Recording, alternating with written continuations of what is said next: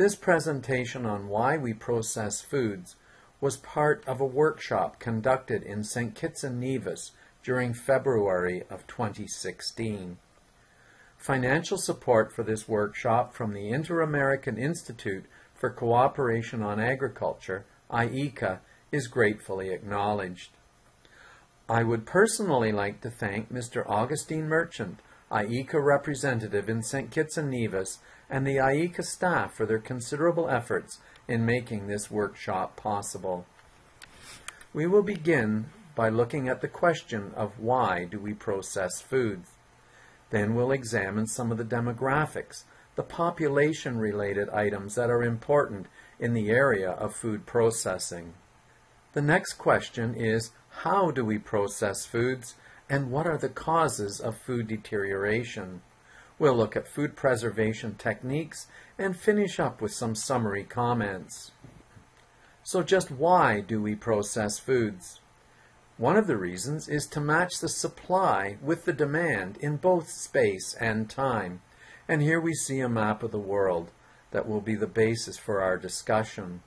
Spatial demands relate to location. For example, there may be a demand for food in the Sahara Desert area due to famine. There could be a source of food in North America, and getting it there is one of the problems. It's a spatially related problem, and processing food can help us to meet these demands. Time demands tend to relate to seasonality. When it's winter in the Northern Hemisphere, there is very little fresh fruit available, so the demand lies in the Northern Hemisphere. But the source could be in the Caribbean. By processing foods or being able to transport foods through improved transportation techniques, we can align the source with the demand. Another reason we process foods is to improve such features as cleanliness. This is rather an obvious reason, so we'll move on to the next reason, and that's to improve edibility. Let's use a white potato as an example of this. When it is harvested, the starches in the white potato are not gelatinized, and as such are not digestible by humans. By cooking the food or processing the potato, we can gelatinize the starch and make it readily digestible. A third example of an improvement is safety. Here we see food hanging in the open on a hot summer day. By processing the food and storing it properly, we can not only prolong its shelf life, but we can also enhance its safety. And speaking of shelf life, this is one of the main reasons for processing foods. Looking at these fresh, ripe tomatoes, we see something that's very appealing and highly marketable. However, in times of overabundance, tomatoes can rot in the field. Being able to process them into such things as tomato paste and tomato sauce would find a market for them. And of course, mangoes are important in relationship to this workshop, and we don't want mangoes falling off the trees and rotting on the ground. We want to convert them into usable, value-added products, and processing offers that opportunity to us. Processing also provides variety, convenience, and diversity. Many people seek convenience, and here's an example of a highly convenient food. Here we see an example of dried noodles with a dried spice blend. By adding hot water and stirring, the net result is a quick, convenient hot meal that's ready to eat in the same container as it was packaged. We also want to accomplish these objectives while preserving quality. Now let's take a look at demographics. Demographics refers to population trends such as age distribution, gender distribution within age groups, geographical distribution of the population, disposable income, spending patterns, and a host of other things. So what are the impacts on meal preparation? Well, the population demographics that are available in both Canada and the United States point to some interesting conclusions. We can access these sources of information online, and here's an example of a report from Statistics Canada that gives population estimates by sex and age group as of July the 1st, 2013. Here we can see the population of Canada and the population distribution by age and gender from birth to 29 years of age in 5-year increments. This tells us that at the time the population of Canada was approximately 35.1 million, of which just over 17.4 million were male and just over 17.7 million were female. Then we can see the age breakdown within each of these categories. We can focus on a particular age segment to gain insight into the marketing potential for products geared to males or females of this age. And here we see an example of the population distribution within the late teenage years for both males and females, with the population totaling about 2.1 or 2.2 million individuals. One of the more interesting population segments is the seniors who are over 65. This segment accounts for over 5.5 million in Canada, which is about 15% of the population. Aging populations have different dietary preferences or demands than younger segments of the population. Seniors may require smaller portion sizes, products that are packaged for single persons, reduced levels of spices and other ingredients, ease of preparation, easy opening package features, reclosable containers, plus a number of other specific features that may be relevant to this age group. There are certain impacts on meal preparation. One of the things is time impoverishment. The average Canadian no longer has a 9-to-5 workday, and they have a very busy lifestyle, so meal preparation must meet the demands that the consumer has. There are also single-person households. There are potentially tremendous impacts on the future of food processing. Demographics provide information regarding the population trends, but the processor needs to understand the market, to be able to anticipate the demands, and to be able to respond to the changes that are necessary. This way, they can be in a good position to address the future needs of the population. Changing consumer trends include conventional versus novel foods. Nowadays, people are accepting more of the novel foods, and the marketing potential is quite large. There is also a desire to try ethnic versus traditional foods, and here we see an example of paneer, a type of cheese that is commonly produced in India. Information based on demographics can give processors a competitive edge over their competition. Food processing has to deliver to the consumer a diverse, high-quality food supply. Consumer pressures are forcing food processing methods to become increasingly more transparent. Free From is a current hot button that can be leveraged along with other established trends such as organic foods. And by free from, we mean such things as free from preservatives, or meat that is free from growth hormones, or various other things that the consumer considers to be undesirable. There are niche markets that can be identified through a knowledge of demographics. You can cater to the needs of a specific segment of the population, such as tourism with ecotourism, and cruise ships are constantly plying the waters of the Caribbean, bringing potential markets to you. Niche markets also include specialized export markets and special local and regional markets. There are indulgent consumers out there who are looking for niche products. These include gourmet cheeses, cosmetics from natural sources, specialty teas and coffees as shown here in this blend in the little dish at the bottom of the slide. And they want other things that are characteristic of this group of consumers. So how do we process food? It is done through the application of chemistry, microbiology, engineering, nutrition, and other disciplines of culinary arts. Causes of food deterioration include microorganisms, and here we see some mold growing on samples of a product that I was trying to dry. Pests include insects and rodents and a host of other things.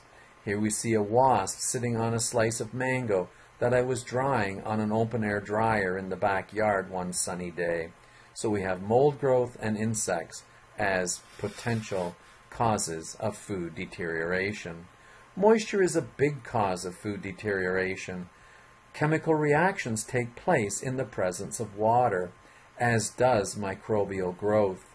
So by eliminating water, we can reduce the rates of chemical reactions and the rates of microbial growth.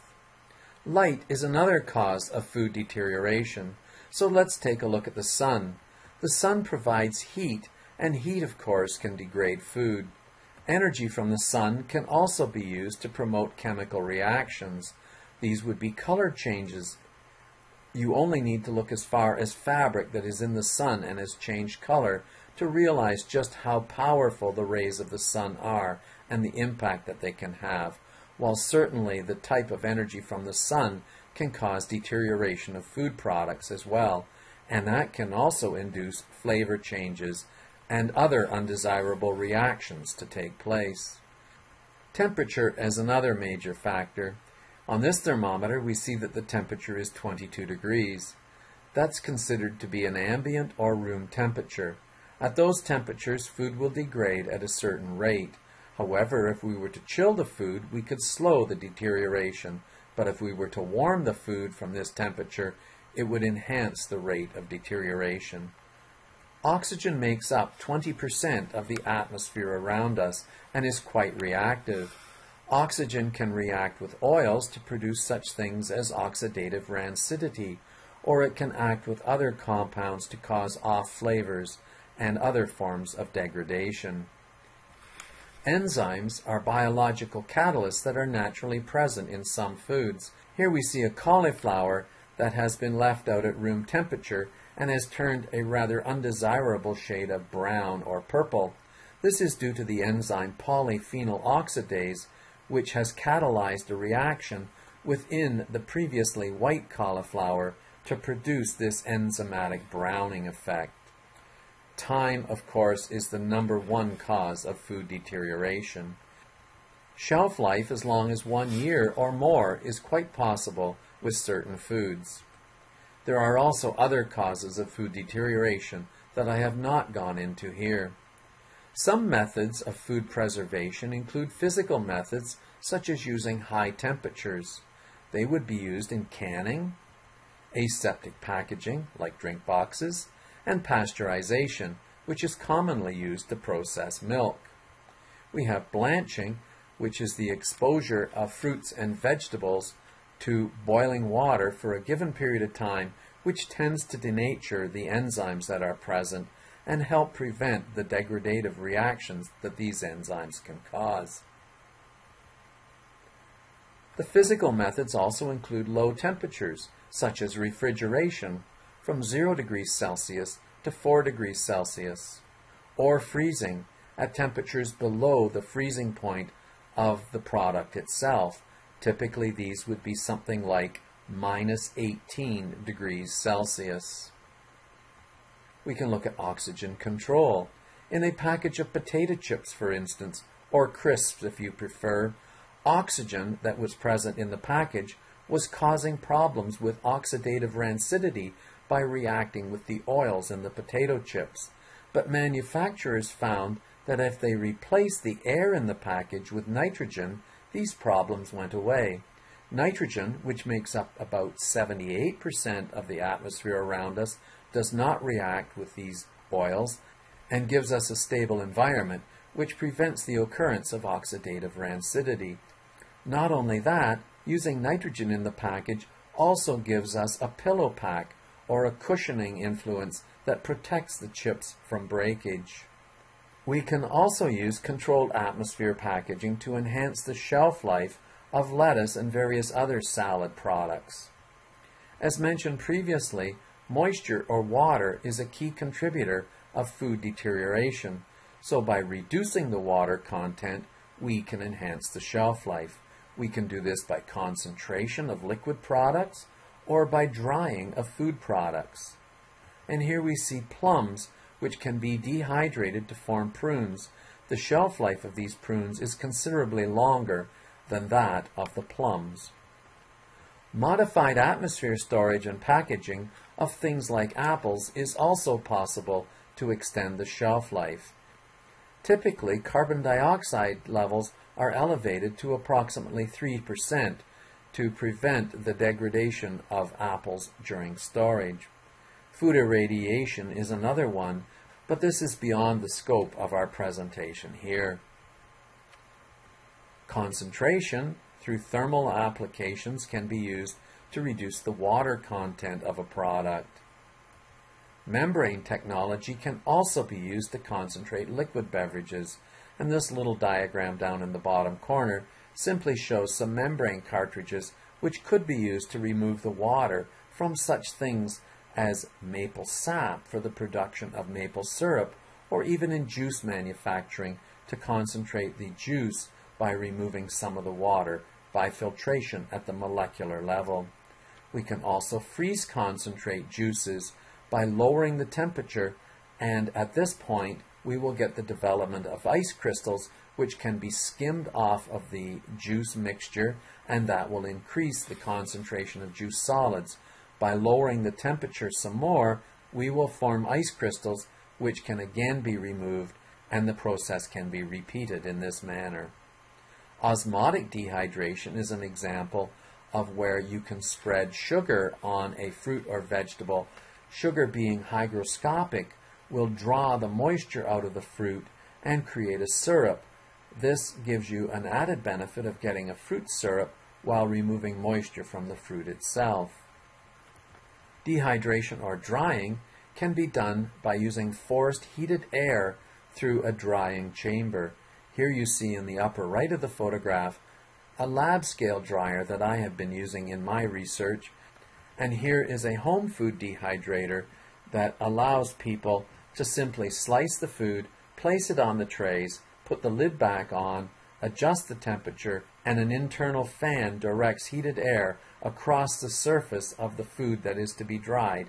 And you can dry things like apples in as little as 8 to 10 hours, and other fruits and vegetables in perhaps 15, 16 hours, or in the case of tomatoes, it may take quite a bit longer. But these are very, very popular. I've also included solar drying here, and this is an example of a solar dryer that uses heat from the sun and some internal solar-powered fans to dry the product. Chemical methods of food preservation include water binding. Typically, an additive such as sugar will bind all of the water chemically that is present in the product and make it unavailable for the growth of microorganisms. This leads to what we call intermediate moisture foods. The moisture is there, but it is unavailable for the growth of microorganisms. We can also control pH or acidity. In this example, we see the pH meter reading a level of 3.73. This is below the threshold level for mold growth, which is pH 4. So by lowering the pH, that is, raising the acidity of a product, we can control the growth of microorganisms and prevent the spoilage from taking place. Chemical addition is also a method of preserving foods. Salt can be added to things like fish to remove the moisture and enhance the shelf life. Smoke will also aid in the preservation of foods, as will the addition of preservatives such as sodium benzoate or sodium metabisulfite and things of this type. There are biological ways of preserving food, and these are predominantly through fermentations to produce cheese, yogurt, and alcoholic beverages. Other processing techniques involve non-traditional applications such as high-pressure processing or new technologies that are being developed to meet special needs. In this presentation, we have looked at various reasons for processing food products, as well as some of the ways in which the processing is done. These are in no way meant to constitute a complete list. They are only intended to serve as examples. You may have additional, equally valid reasons for processing food products and other methods that can be employed. The important message is that food processors must be proactive in seeking opportunities. It is no longer sufficient to be reactive and wait to see what trends are coming along before taking any action in response to them. Following the pack with a Me Too product does not create a sense of uniqueness that will drive the demand for your product. Thank you very much.